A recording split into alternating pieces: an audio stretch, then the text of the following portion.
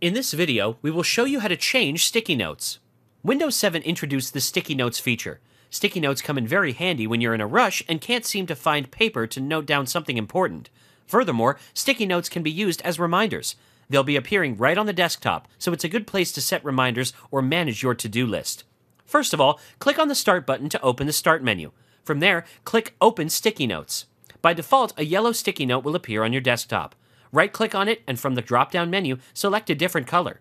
Click on the plus sign appearing in the top left corner of the sticky note in order to create a new one. Right-click on this new one and select a different color as well.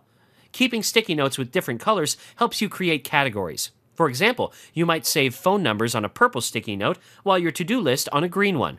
Changing sticky notes' colors allows you to organize your items efficiently.